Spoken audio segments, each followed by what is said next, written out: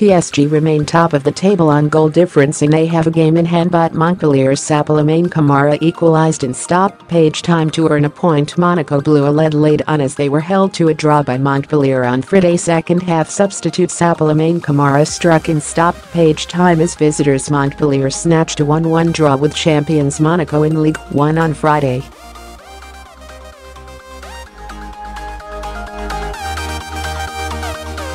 Camara found the back of the net 2 minutes into added time to cancel out Radamel Falcao's first-half opener as Monaco stayed second on 19 points, behind Paris St Germain on goal difference.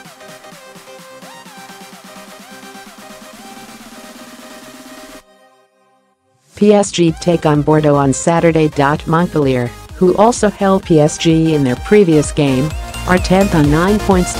Monaco were defeated 3-0 by Porto in the Champions League on Tuesday, and their limitations were once again exposed on Friday.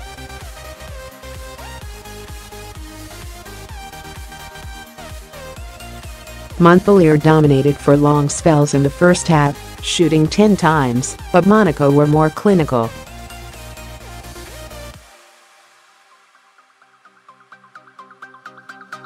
On their first shot on target, they took the lead as Falcao latched onto a Rony Lopes cross for his 12th league goal of the season in 8 games.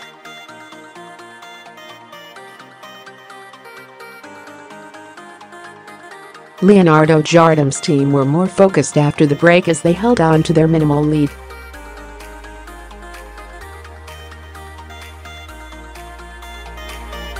But Camara, who came on in the 72nd minute, headed home to secure a deserved draw for Montpellier.